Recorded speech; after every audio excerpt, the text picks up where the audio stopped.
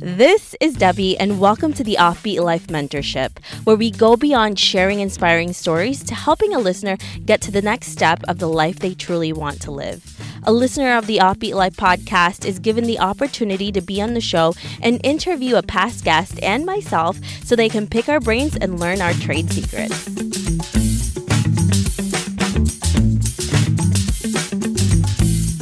Welcome back to another episode of the Offbeat Mentor. This week, I invite back Erin Lowry, who is the author of Broke Millennial and a finance personal expert. Erin has successfully created a thriving career as a financial guru for millennials and has inspired our listener, Bianca Lora, to become a savvy millennial. She has observed Erin's journey and has admired her drive and honest voice on finance. I was fortunate enough to introduce these two ladies and allow them to engage in an incredible conversation in order to get Bianca to the next level to becoming a financial badass. If you want to be a part of this new segment, make sure to visit theoffbeatlife.com or email me at guest@theoffbeatlife.com for more information. Listen on to find out the incredible tips that Erin shares on this mentorship episode.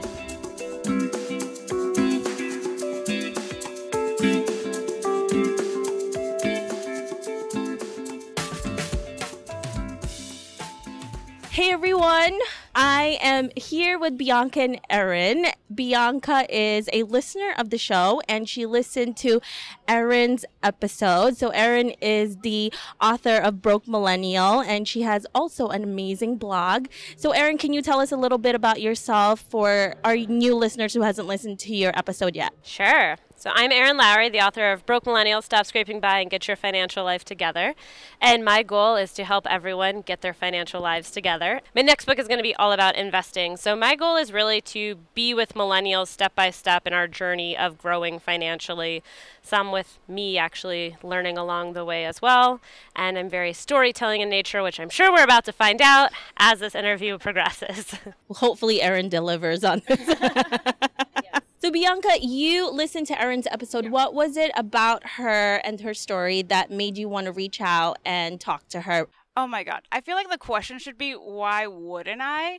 I was going through, I often listen, and then I know of Erin because I've followed some of her stuff in other sources. And then I heard the interview and I was like, oh my God, we have to meet. Because I also grew up with a very financial conscious family. I remember watching TV and it would be the finance stuff. For my dad, when I was young, he taught me about stocks, and so whenever they would mention it in school, I'd be the only little kid who'd be I know what that is.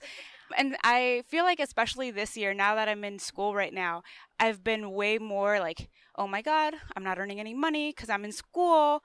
I gotta figure this out so I don't mess this up. And so when I listened to the podcast, I was really excited, both because I really loved how comfortable Erin was about talking about money, because it's not always that you find somebody who's young and a woman who's ready to deliver and be transparent. But I also have a serious but not married long-distance boyfriend right now, and so we've had the money talk before even knowing about Erin, and I was just excellent, yay, I'm doing the right things, woo, woo, woo. And so I just wanted to gush and learn more, not only about her, but also how she's pulled off something that's really incredible that she's managed to do. I also don't remember if we talked about this, but my now fiance and I were long distance for 4 years. Also, the finances of being long distance can be an entirely tangent conversation as well. But yeah, we've been together. It'll be 8 years in September. We're getting married next week. So long distance can work, guys. And I think, Bianca, you wanted to ask questions about that, right? Yeah. With relationships and finance as well. I am really excited to dive deep into this, and I'm excited to hear what you're going to be asking Erin.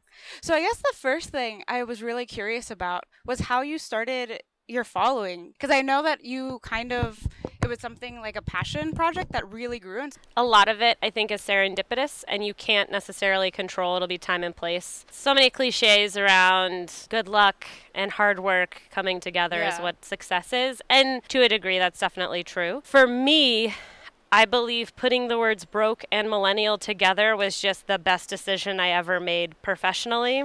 And there are a lot of people who have feelings about using the word broke. They're entitled to their feelings. But I believe then and now it really was representative of representing our generation and how a lot of people were feeling. I believe it's still there 5 years later. It was never meant to apply to me specifically, even though certainly when I first moved here and I was making $23,000, I definitely felt broke. I also think there's a big difference between being broke and being poor, and that we can get into separately. But yes, having the title Broke Millennial in general helped because people just found it interesting, and also the SEO juice in Google when reporters were looking for people to talk about things just kind of worked out. And I believe I just hit Twitter at the right time. And it was also the fact that when I started, which was about 5.5 years ago, it was January 2013, I was one of the only single women living in an urban environment that was talking about money. A lot of the people who had personal finance blogs or who were the experts, one were men, two were white, which I am too, and then three were typically married and a little bit on the older side, and a lot of them lived in more affordable areas with 2.5 kids and their dog and their house and their white picket fence, which is just not the real experience for so many millennials. So when I started and I was being very open and honest about the struggles of living in a big city, not making a lot of money, not being married, having to be self-sufficient, it was a very different flavor that I was bringing. Now there are oodles of resources out there and tons of blogs. So really pretty much whatever your lived experience is now, there is someone out there who you will resonate with, which is why always one of my pieces of advice to people starting out is find what works for you.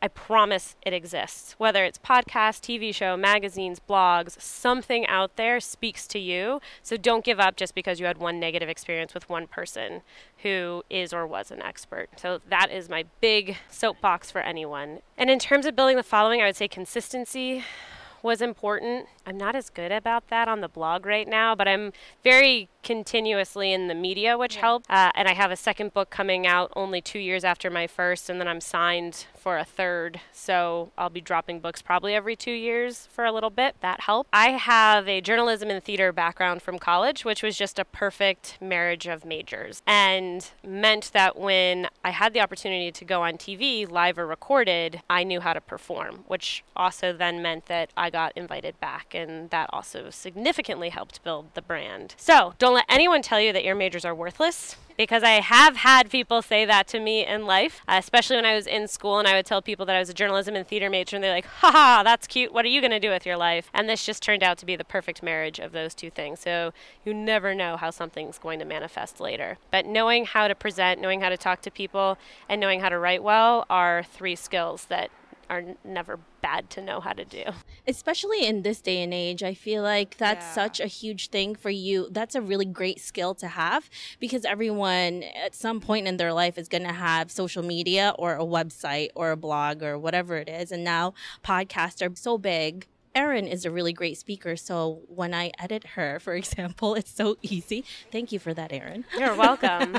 And being able to speak in sound bites is a very helpful skill if you ever want to be in the media. Knowing how to do that and going through some version of media training and taking improv is actually incredibly helpful for people who want to eventually be in the media, because you have to learn how to be a very active listener, for one. And then the other side of it, too, is being able to think on your feet very quickly, because there are times when you get asked things on live television and you might not necessarily know the answer or feel comfortable answering that question. You have to be able to kind of do a politician pivot to answer the question that you want to answer that wasn't actually asked. That's really helpful to have, especially with you. You do a lot of speaking engagements. Yeah, and people will ask you uncomfortable questions, but that's going to happen. And my other big piece of advice when you're building a following, if that's something that you want to do, know what information you're willing to share about yourself. So there's an interesting version of transparency where, you're right, I'm very transparent on a lot of forms of my life, but even now, my fiance, almost husband, I refer to as Peach. I don't actually talk about his real name, because that's just something that I want to keep private. It's really easy to figure out who he is if you want to, but it's just an extra layer. There are certain pieces of our lives that I'm not going to share because it's no one else's business, and you have to just be really careful about what you let out, because to use a cliche, you can't put the genie back in the bottle. And that's something that's always important to know, whether you're building a brand or not, about social media, is once it's out, it's out. So just be really careful about how you let information out. And if you're going to engage with trolls, be very tactful about that too. That's another easy way to burn in flames very quickly, is to engage the wrong way with somebody who's gunning for you. And learning how to tactfully diffuse situations is a really helpful skill. And that's what they want anyway. They want a reaction from you as well. 100%. Yeah, no, this all makes a lot of sense. And it's something that I even, as I've gone through things that are not even media related, I continually am like, oh man, I would love to know how to give you the right response without saying something a little too risque. And some of the time it's acknowledging that you don't know the answer or that the person is right. So a really exaggerated experience that I had one time is I was speaking on a panel that was about women in finance. And there was one woman of color on the panel, but she was definitely white passing. And when we got to the Q&A section, a woman raised her hand. She's an African-American woman. She goes, "There's no one up there that looks like me, so I don't really relate." And I said, "You know what? You're right." And we were at a conference that happens every year, and I said, 2 years ago, this panel never would have happened, but a bunch of women spoke up about not feeling heard. So you need to speak up about the fact that you still feel that there's an underrepresentation happening here, and then it's going to change. And me not trying to backpedal or downplay or say like, no, like we can all relate. No, you're right. You deserve to be heard. So I think it's also having moments like that where you acknowledge that it's acknowledging that you don't either always have the answer or also understanding that I don't know everybody's lived experience. I understand where I might have shortcomings and I have to turn to other people to help in those moments as well. And then that will allow you to be more relatable for people, even though you don't have the same background, because at least you're acknowledging issues that would backpedal on or they would just glaze over it. Yeah, and it's not trying to pretend that you know everything for everybody, because another semi-similar experience, I was on a panel where I was the only white woman. It was for minorities in media, but I was just there as a woman in media. Well, the moderator asked the question, she said, for women of color, and I was the only non-woman of color on the panel.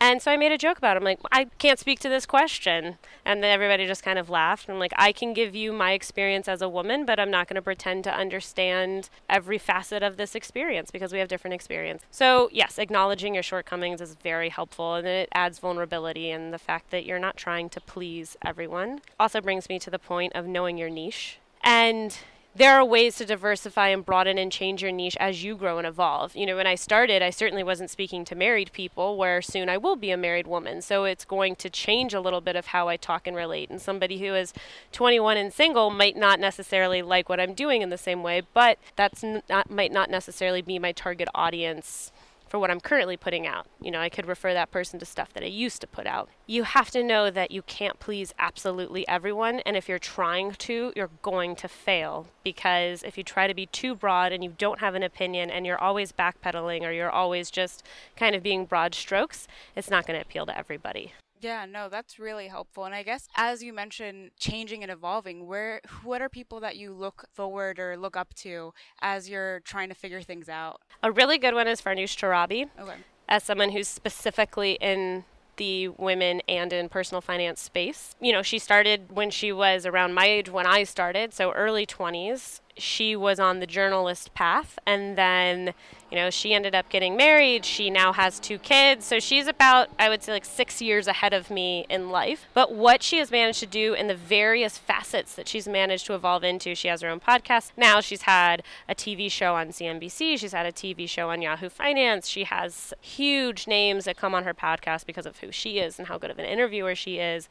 And she's managed to branch out into all these different ways. So I look up to her, and I know her personally. She's a woman who helps other women. She's always looking and thinking about how to elevate people. And I've had media opportunities handed to me because she was busy and she referred them to me. That's another thing, is learning how to give back and mentor people. And I just have so much respect for her and what she's managed to do. And I don't know her personal life, but it seems to be that she does a great job of being a strong businesswoman, but also being a wife and a mother and balancing it in and understanding that there needs time and space for all of it. Well, Bianca, you're young. Bianca is in her early 20s, so you may not be thinking about this right now, but you soon will be. Maybe you are. I don't know. It's really hard, especially if you're trying to succeed as a woman, and we all know it's really hard to do that in starting a family and even just in a relationship, because a lot of times when you're going after something that you really want, your time is not as much anymore, and you don't have all of that time to devote to your significant other anymore, or even family, it really takes a lot of prioritizing and making sure that it happens in order for you to really succeed in that. It is hard. I think it's also important to realize, especially in a relationship, it's never a 50-50 split in the moment. And I believe that oftentimes we want it to be just an always equitable division of labor. And there are going to be times when your life is more stressful and therefore your partner might need to pick up some slack. And then it might pivot where your partner's having a more stressful time and you have to pick up some slack. And if we always focus on constant 50-50 division, it really sets us up for failure. Where, to use a real life example, when I'm in the throes of either writing a book or promoting a book, I'm working 14-hour days a lot of the time because I'm still needing to do other things, and I'm not cleaning, I'm not cooking, I'm not doing other things that you need to do to survive. I'm not talking gender roles, I'm just saying you don't want to live in a pigsty and you need to feed yourself. So my partner does a very good job of handling almost all of our day-to-day life things in those moments. But then it flips. There are times where he has more going on and I need to assume more of that role. And as life evolves and changes, you just need to be open to feeling out those shifts and recognizing that they kind of need to happen. And there's definitely something, I think there's been a bit more conversation around the idea of partner privilege in general that I feel is very interesting, and acknowledging that when you're in long distance, you don't have it in the same way. You have an emotional support system that might be there, and I definitely had that when we were long distance. But there's something about physically having someone there when you're having a bad day and you need to vent, or you just can't take the time to handle something and they can handle it for you. There is an inherent privilege to that happening, married or not. That isn't to say one is better or one's worse, but I think it is important to acknowledge that a lot of the success that I've had is also because there's a support system at home that helps propel me to be able to do it. And of course you can do it if you're single. Of course you can do it if you're by yourself. But yeah, it is a little bit harder. Much more helpful when you have another person, like you said, to take the slack when you can't do it. Because honestly, for me as well, there's days where I don't get out of my PJs and just work straight through from the moment I wake up until I sleep with drool on my face. It's good to have a partner that can do that. And Bianca, you said you were in a long distance relationship. You're not in one right now, right? Yes, I am. Yeah, so we met almost 3 years ago now. Don't want to get that wrong. And so we met while I was still in college. We dated for about 2 years. And so we had a chance to like dip our toe into long distance while in school, but never had to fully commit because he's in Maryland and I'm in New York. But after I graduated, I came over. And so since then, we've been doing long distance, which has been, I think, really great for our relationship and for communication. But definitely there came a point where it was like, okay, we're long distance. We care about each other. This might have some legs. If this is going to go somewhere, we need to talk numbers, because without those numbers, we're not going to go anywhere. And so we now, thankfully, he satisfied my neurosis, and we now share an Excel sheet, a Google sheet, with our budget. Love it. And we talk about our goals every 3 months, and we check in on each other. And it's not like we're nitpicking about who's spending what, but it's nice to be like, oh, you are saving. We might actually live together someday. Yay! And an accountability buddy is huge. And if you don't have a partner, just having a friend who you can do that kind of stuff with, just like if you're trying to lose weight, because there's always the correlations between finance and fitness, it's very much the same thing. And I will say 100% about communication. Long distance, it either breaks you or it makes you the world's best communicators, because that's one thing that we definitely have going for us in our relationship is from so many years of long distance, we know how to talk to each other and how to communicate. And it's also an evolving process. Things change. Once you start living around each other again, you got to make sure you still like each other the same way. I also do not recommend going straight from long distance to living with each other. You'll kill each other. Like, give yourselves maybe like a 6-month buffer where you don't live together. Yes, reacclimate to each other first. It's just a healthy, important transition, because if you go, moving in with somebody is a lot. I think that's why they used to say the first year of marriage was the hardest, was because historically people did not live together ahead of time. No one likes when I say this, but I think that if we had moved straight in, if we had just gotten married and moved in together, I don't know if we'd still be together. I feel like we could have gotten divorced as opposed to going the route we did, because it always felt like a conscious decision to be staying together even in the tough times, where if we had gotten married very quickly, I think I would have felt forced and pressured. Yeah. And I just know my emotional responses to stuff like that. I would have been like, nope. But yeah, having a little bit of time to reacclimate post long distance before moving in. Erin and even Bianca, I'm sure you guys have met a lot of women. I thought it was just me. I feel like there's a lot of pressure in marriage. And there's a lot of things happening where, whether it's from you yourself, whether you're seeing it in the media or your family or friends, everybody's getting married, especially Erin in our age.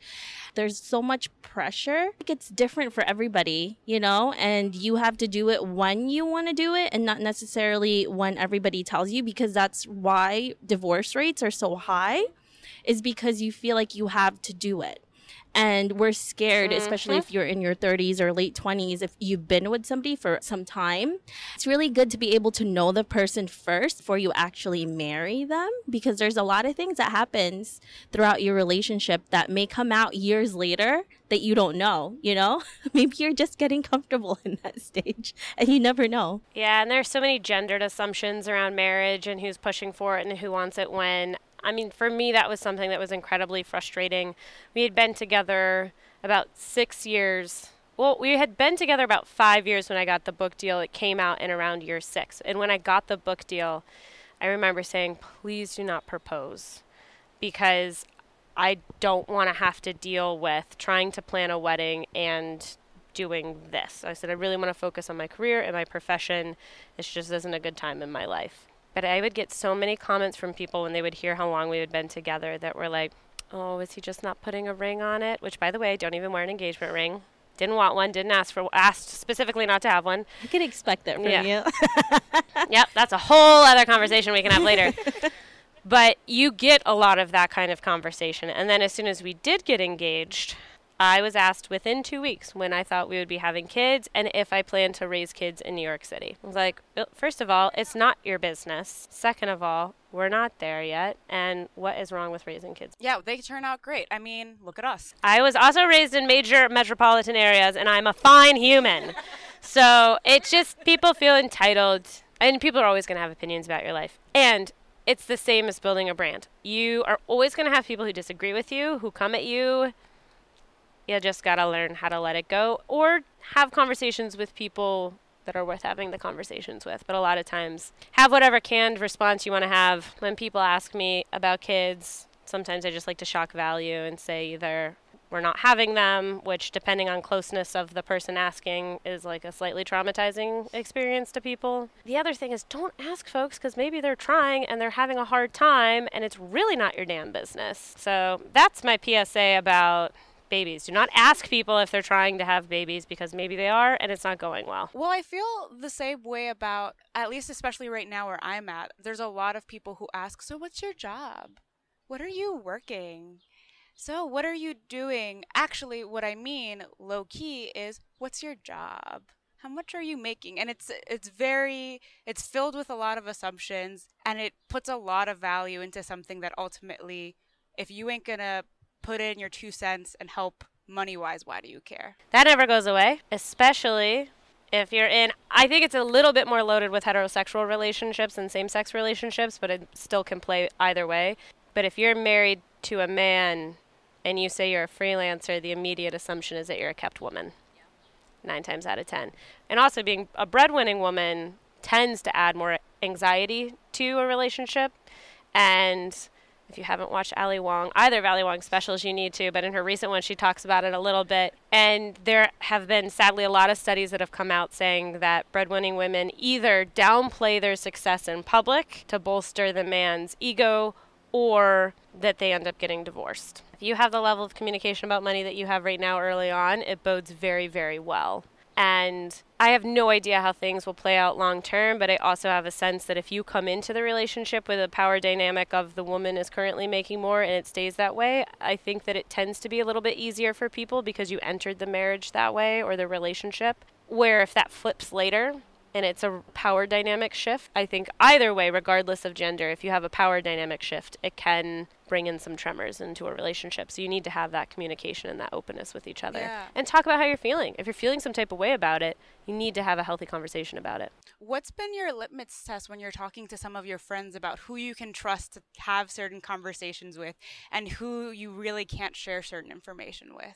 You know which of your friends have big mouths. It doesn't need to be a money thing. You know that. And your aunts and your uncles and your cousins, like, you know who in the family has a big mouth. That's just something I think we know in relationship dynamics. What you see is that when you first get out of college, if everyone's kind of making about the same amount of money, there doesn't tend to be a lot of tension. The tension comes in as life changes and decisions get made that impact how much you're making. And it's, you know, your one friend got married and had kids at a very early age compared to everyone else. So their financial situation, regardless of how much they're making, is just different. And then you got the one friend who's got six-figure student loan debt. So even if they've got a good salary, it's a different situation.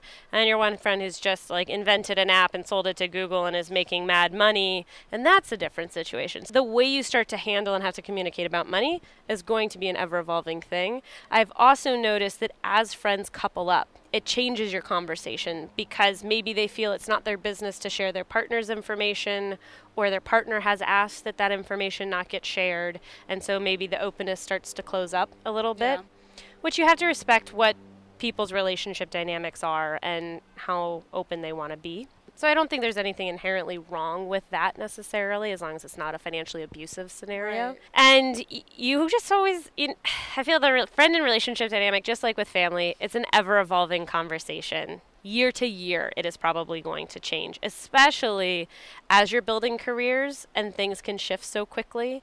I entered the workforce before most of my friends because most of my friends went to graduate school. So I was in such a different place, even 3-4 years out than they were when they started actually working. And not even just financially, but also in what I had learned and what I had been exposed to, and the fact that I hadn't been living in a bubble for a period of time.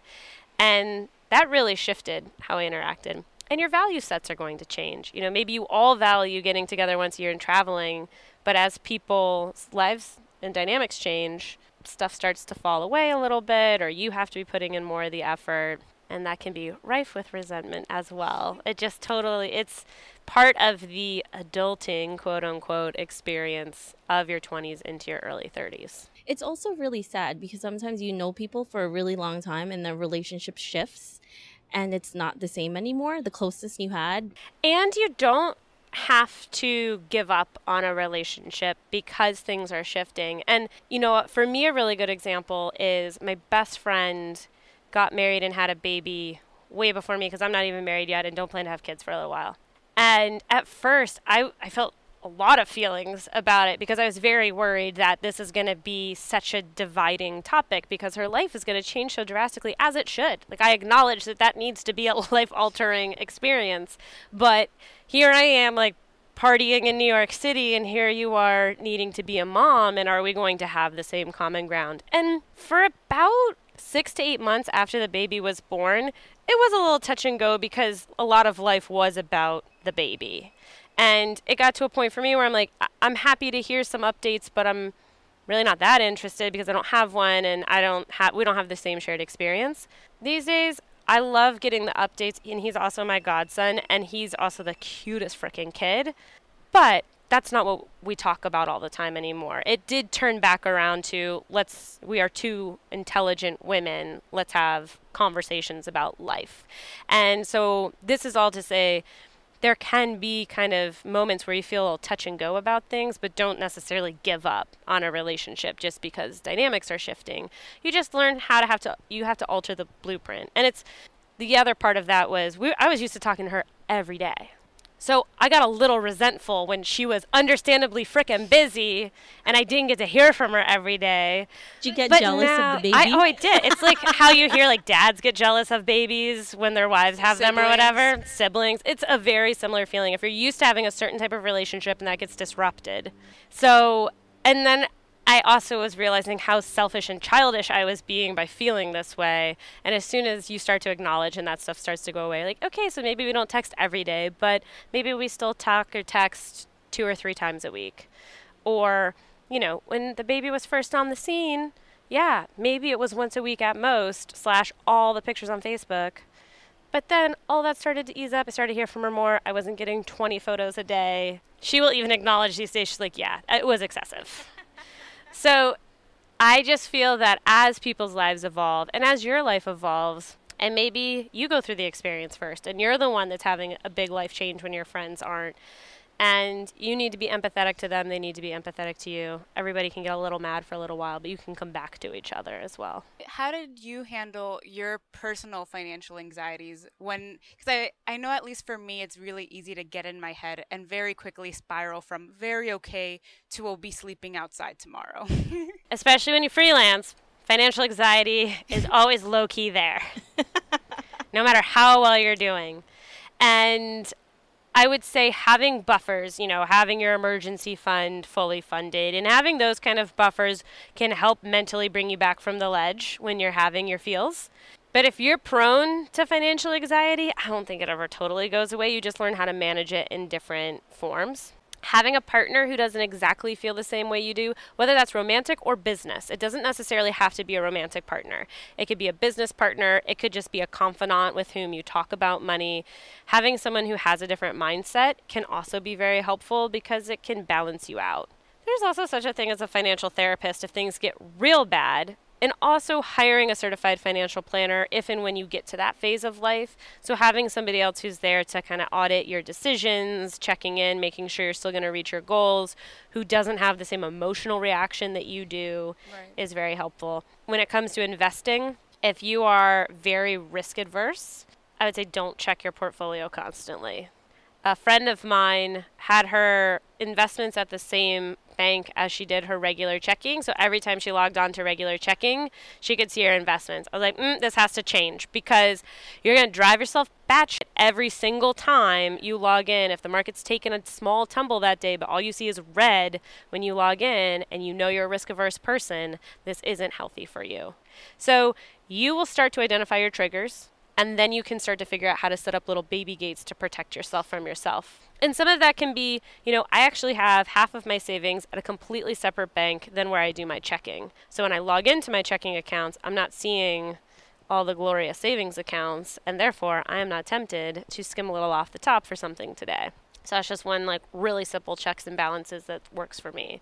Yeah. Have you ever thought about becoming a financial planner? I have. So I've gone through half of the classes it requires to become a CFP. I'm very torn about whether or not it's actually ever going to be something I think I will finish all the classes and take the test just to do it and have the feather in the cap. I don't know that I'll ever be practicing because there's a lot of compliance behind it. So then I'm a little worried that it'll handcuff this and the ability to do the kind of speaking that I do, the kind of books that I write, because if I had to run it through compliance every single time, which someone who freelances with financial institutions, it's an MF nightmare. I'm debating about whether or not it's the right move. And I've spoken to a lot of people who are smarter than I am, who have picked different versions of this path, and it really hasn't clarified anything because it's a little different for everybody. So I have to figure out what I want next steps before I decide if I'm going to go that route. How have you balanced the creative, entrepreneurial, broke millennial side of everything and the nitty-gritty taxes, healthcare? Small panic attacks from time to time. And it's hard. And that's why I recommend anyone that follows an entrepreneur on social media, and your social media accounts look beautiful all the time. And it's hard because it's so easy to put out that version of yourself. Mm-hmm. I try to level in, especially my Instagram stories is where I'm the most honest, because if I'm just feeling some type of way in a moment, I like to share it. And Twitter. I think it's important as someone who's doing what I do to demonstrate that it's not always roses. It can be really, really hard. And that a lot of what you're seeing on social media is fake or a very surface level look at what is going on in someone's life. And there are all those articles about the Instagram influencers who are broke and all sorts of things. There's a lot of them. Yeah. I know some. Yeah.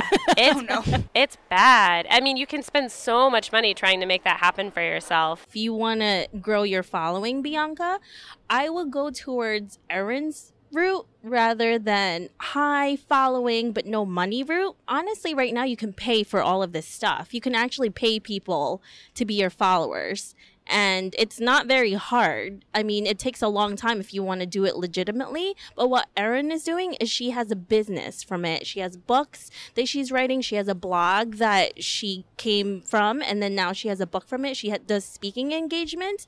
And there's a lot of influencers where it's just free stuff, or they get very minimal amount of money, and the following doesn't really count unless you're a very good and savvy businesswoman. It's so much better if you know how to be a good business person than just have the following, because you don't need to have a lot of following to actually make money if you know how to negotiate, if you know how to do sales, if you know how to create packages that will make you a lot more money. I think that's not said enough. I think it's just a following that people look at, but it's not looked at as a business. Yeah, because it's also how are they engaged, because there are those people who go out to click farms and buy the followers, but then you can so easily tell, because especially on things like Twitter and Instagram, and I think Twitter especially, if you scroll through on their tweets and they've got 30,000 followers but only 1 or 2 likes per tweet, something doesn't smell right.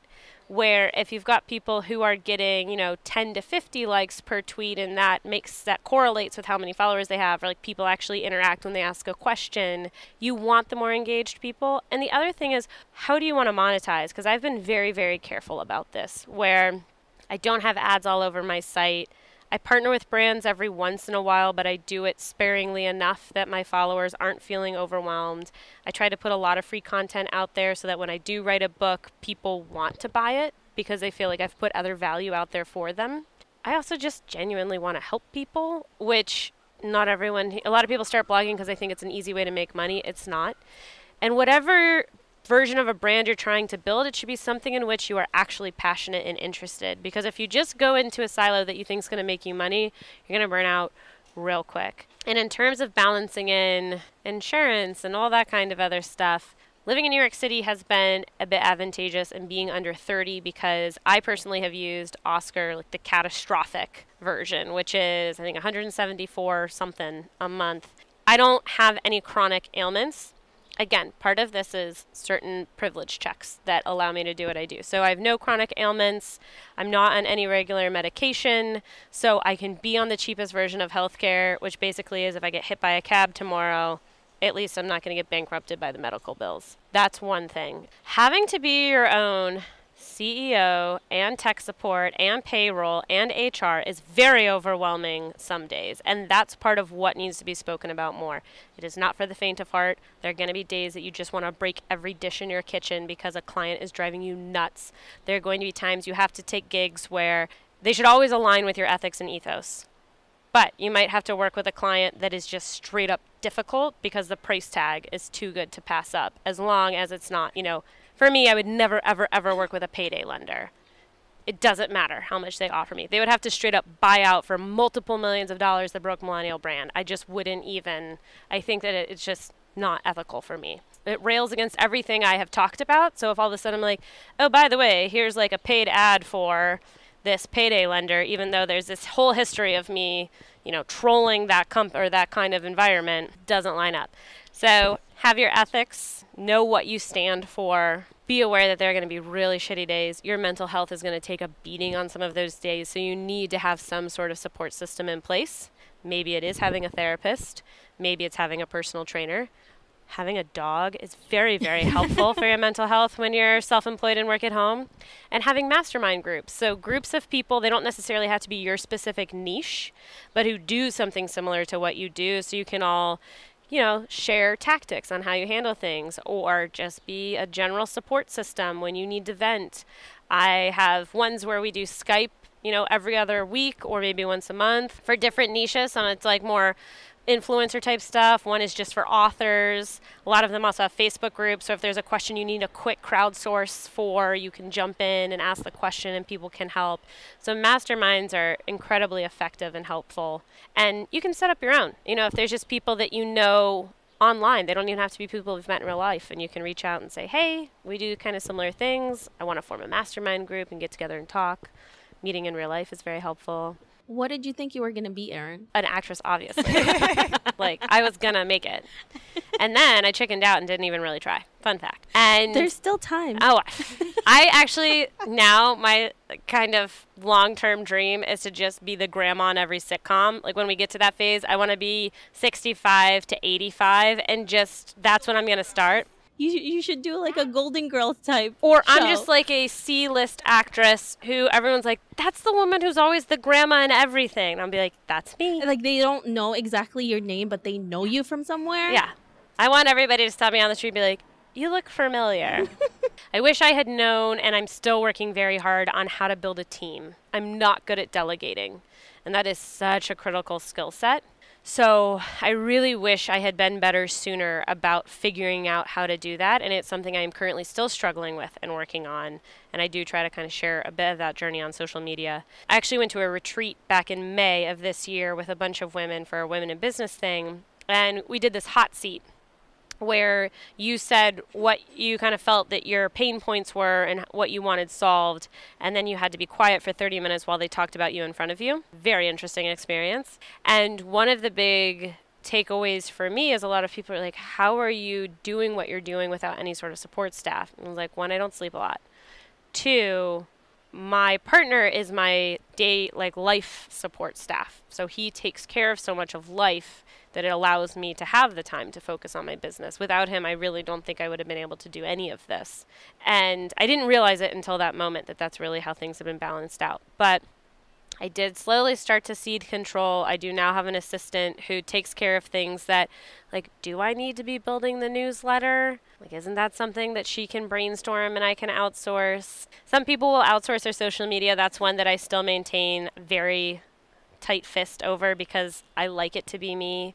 I like having the genuine connections with people. You just figure out what it is about your brand and your company and your life that you don't actually have to be the one controlling all the time. So I launched this series called Broke Millennial No More on the blog. So every Friday it's a new story from someone. I source a lot of them because I share on Twitter like, hey, submit your stories.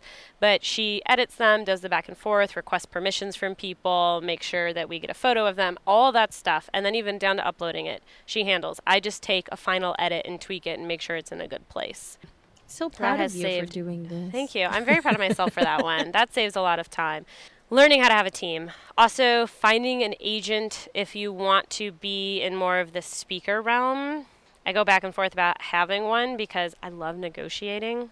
So sometimes I just kind of want to do it because it's fun. Or it might be a client I've worked with in the past, so I feel like it would be weird to say, no, here's my agent now, which is probably not that weird, but I feel if we have some sort of rapport, I still want to be the touch person. But I have a client right now that it has been an utter nightmare to work with, and so I've had to turn into the pit bull where I'm having to be the bad guy all the time because they're screwing things up and I'm not been paid yet. And you as the talent don't want to have to be the bad guy. That's something you want to outsource to somebody else to lay down the hammer. Thinking about it more critically like that, where it's like, sure, maybe you're great at negotiating, but 15% to an agent who can be the bad guy and hunt down payments and take that off your mental to-do list is actually probably pretty worth it. Also your mental health. Oh, because let me tell you, I had a 20-minute cry before I came down to this because of some bullshit I've been dealing with. And my fiance actually was very sweet. He goes, do you need me to walk with you so you can just vent on the way down there? So yes, having a person, romantic or otherwise, or just being able to call your mom or your sister, because my sister does a very similar job, different but entrepreneurial. So yes, we often will just call and vent to each other because we can. So you have to have your people. And also just acknowledge there are times where it's going to be really awful and hard and you're going to want to maybe quit. That's okay too. And give yourself time off. I know I'm super on a roll right now and I need to let you talk again, but give yourself breaks, give yourself time off. You see people that are out there that have the mantra of always be hustling, hustle 24/7. Oh, for the love of God, take a break. Because if you don't, you're going to burn out, and you're going to burn out so fast. And whether that's every couple of months, you take a week-long trip and you unplug. You have an out-of-office thing on. You are not getting on social media. You just tell your followers, disconnecting. You talked about Peach being your support system. Has there been any issues with him taking all of this in? Because I know right now with my partner, we've been together for a really long time and we had a really deep discussion about this. And I didn't realize I was giving him so much work and he was such a really good support system. But it came to the point where we were neglecting him and his needs. We've never gone through more than maybe 3 or 4 weeks at a time where he's taking on more of a burden. And then, well, one, I always acknowledge and thank in the moments. So I will say, I appreciate you, I see you, thank you so much for doing this, which helps because I feel like things pivot back moderately quickly. But I could see moving forward, especially if we ever introduce kids into our lives, that could be a tipping point where things happen. And I also feel like that's a time where maybe you seek outside help and you go to a counselor or therapist as a couple to just figure out how to have coping strategies that are going to work, making sure you're hearing each other, all that kind of stuff. So I also try to mix up who I'm complaining to. To be honest, I do kind of think through that. I don't try to diversify it. Even with my business friends, I don't want to always be going to the one person because you don't want to be seen as a constant complainer to your one friend. And different people have different experiences, so you start to know who you can go to about different things. And sometimes they've worked with the same client, so you can be like, oh my God, so-and-so's just the worst. And it just feels good. Oh man, that was a great question, Deb, because I know that's a conversation I've actually had with my partner where it's just like, especially in a long distance relationship where there's so much talking and there's not as many opportunities to check in and really reassert like, thank you, I see you. We've had times where it's just like, you've really been complaining for like a couple of weeks now about the same thing. And I'll be like, oh, I didn't notice. Thank you. I'm sorry. I'll take care of this. And I think it also comes down to personality types. If you and your partner have similar dispositions, then it might even cause a little bit more stress earlier. Peach and I are very different people, which is also a little problematic sometimes on my end because he's a bit more anxious than I am. So sometimes I have a very buck it up, deal with it. And my sister, who has a more anxious disposition, is actually the one that schooled me and said no, that's not how you deal with anxiety. You have to hear it and acknowledge it and have a conversation about it. So that was very helpful for us. There are also moments, though, where you can be like, I've had enough of the complaining. My baseline is not to be complaining about my job. So I think it's just when he sees that I'm having a particularly stressful go of it, he knows I just need to get it out. Yeah. And I'm also a person that I emote fast and furiously, and then I'm done. It's not an extended thing. So if I've gotten into a bad place for some reason, there's usually a really good reason for me to be in it. I like how this didn't go hard finance. This went very entrepreneurial, career focused, which is nice. Yeah, I'm glad where this all went. Wasn't sure where it'd go, but I will give my one thought on long-distance relationships for anybody listening who's not as transparent as you are with your partner about money. For us, one of the things that was really helpful, we were making different incomes. He was still in school and I was actually working, so I had more money. Then he started working but was still in school. And one of the ways that we kind of handled the finances of that is instead of, every time I went to visit him, I just paid for my ticket because it got to be disproportionate. There would be times where 3 or 4 times in a row I was going to him.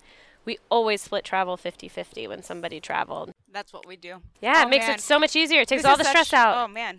I feel like I'm doing all the right things. Yeah. Bianca is dancing right now. You are vindicated in whatever you are doing with that. It does take so much of the stress out because then it never becomes a pissing contest of, I've come to you 3 times and you haven't come to me. Just split it down the middle on the cost of travel as long as it's obviously they're not traveling first class, whatever, to come see you. One of my broke millennial no more moments was when I could finally upgrade from the Greyhound to Amtrak to go visit him. Fancy. Oh, it felt so good. Not there. Goals.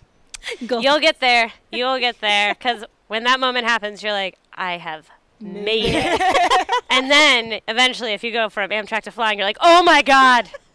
This is so unbelievable. But yeah, Greyhound to Amtrak, world of difference. Especially super early in the morning or super late at night, especially at a Port Authority. For all the New Yorkers listening. So, Bianca, after talking to Erin and meeting her in person, what was the best thing that you took out from this conversation? Oh, man, there's so many things. I'm going to focus in on one because if I say all of them, we're going to be here for a while. I think especially when we first started, hearing you talk about being thoughtful about how you speak and how you have presence, because ultimately what you say, how you're putting yourself out there in person and in writing really makes a difference, really stood out to me, and is something that I think I'm going to be really thoughtful for moving forward on how to refine and like perfect. And just being who you are most of the time comes across. So writing how you talk, and then that it just trickles into everything else. Because I always love when I meet people who don't know me and they're like, oh, you sound in real life like you do in your book, or you sound on Twitter like you do in person. It's always a nice cohesion. And then there's never doubt that someone else is behind pulling the strings. They feel like they know you. That's a cute thing. If you get to a point where you're like meeting people who follow you, I always find it adorable when folks know things about my life because I've put it out there publicly, which it's not creepy. Like if I've put out, that I'm getting married soon or that I have a dog named Mosby, like it doesn't bother me if you know this information. But sometimes I have people like, I feel like I'm being like stalkerish, asking questions about Mosby or about Peach. I'm like, it's all right. If I put it out there, you're fine. Don't worry about it. I understand why someone might feel weird about it. I'm like, if I put it out there, it's worth knowing. Now, if you know things that I haven't publicly put out there that you're bringing up, then we have a problem. That's different. That's when you need a restraining order. Yeah. So, Bianca, if our listeners want to follow your journey, where can they find you? I just changed my Instagram name yesterday, and so I don't remember my handle. This is bad branding. I'm just going to say that right well, now. It's really funny because I changed my name because I knew I really wasn't a fan of it. A friend of mine had made it for me, and I was just like, I don't really like it. It's not reflective of me, and it's not easy to say. But for branding purposes, too, before you pick a name, make sure that no one else has it. Go see if you can buy the domain name and try to but try to get all the social handles and then buy the domain name before you actually launch something. Because I didn't get to Broke Millennial on Instagram when I should have, so I have to be Broke Millennial blog because someone has an inactive Broke Millennial account. Did you message them? Yeah, they never responded, and Instagram still lets it live even though they haven't posted in years. So that's the other thing is trademark your brand early. I can't tell you the number of Adventures of a Broke Millennial, One Broke Millennial, The Broke Millennial that I have had to send very friendly cease and desist letters to. So don't waste your time and money if you haven't, do the research first. Make sure that there's not an established brand using that already. All right, friends, the moment we've all been waiting for has come. So my Instagram handle is Bianca Be Me. That is me, Bianca, BIANCABBE, just so you know, me. That is me, so you can find me. I think there's a jingle in there somewhere. Yeah. We tried. The amount of thought into this, you don't want to know. Well, thank God nobody took that name already. Yeah, actually, I'm kind of surprised. Yeah, that's a clever true. one. Also, own your name as a domain. Like, whether or not you're going to use it, it's just good to own it. So advice to anyone listening right now, whatever your name is .com, see if it's still available and go buy it. Because particularly for those in college, that might need to be a resume website at some point. And sidebar about babies, it's a great baby gift for people is to buy the domain name of their child's name. That's really funny. I'll keep that one in mind. That. That's also really good life advice, like own your name. Own it. And do you have anything exciting that you're working on today, Bianca, that you want to share? Not today. I'm finishing my master's in social work in a year. So in a year, if you want to hire me, holla. And then we'll catch up with you after you graduate or even sooner than that and see what you're up to. Yeah. So that's going to be exciting.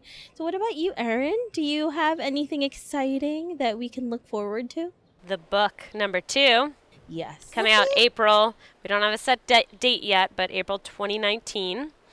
Broke Millennial Takes on Investing, a beginner's guide to leveling up your money, which is a true rookie's guide of how to start investing. Very millennial focused, so things like if you have student loan debt, should you be investing? There's an app for that. Should you be using them? Stuff like that. And I've got a few other things in the pipeline that I can't quite talk about quite yet. But if you follow me on Twitter at Broke Millennial or Instagram, Broke Millennial blog, I will be releasing more details there soon. Nice. We can't wait for that. We're going to be looking out for all of the secret my announcements that you're going to have soon. Yes, the announcement that I can't even do yet should actually be available for people by December, January, so even before the book, but That's so not quite there yet. And then, of course, you're getting married soon. Oh, yeah, so that's happening too. She's like, oh, yeah, by the way. Yeah, the real life thing. So, Erin, if our listeners want to find you, where can they go? Well, my website is brokemillennial.com. Even if you misspell millennial in Google, you will still get there. And then Twitter is @BrokeMillennial. Instagram is @BrokeMillennialBlog. Facebook is also Broke Millennial, but I'm going to be real straight with you. I'm not super active on Facebook anymore, so Twitter is my main venue. Instagram would be the follow-up. Awesome. Thank you so much, Erin, for talking to us. And thank you, Bianca, for the incredible questions you gave Erin. Thanks for having me back. Super fun. I love this. And thank you to the Strand Smokehouse in Astoria, Queens. Yeah, thank you to Strand Smokehouse for having us. And these beers are so good. Thanks, ladies. Cheers. Cheers. Cheers.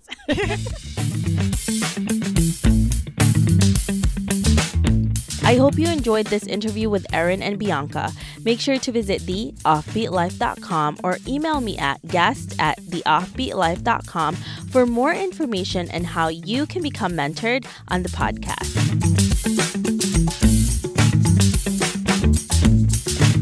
Hey Offbeat family, I really appreciate you listening to this episode. I would love to hear more from you and what you think of the podcast. Suggestions on guests, topics we can discuss, or maybe you just want to be friends. Why don't we chat some more on Facebook at The OB Life or send me a message at hello@theoffbeatlife.com. I can't wait to hear from you.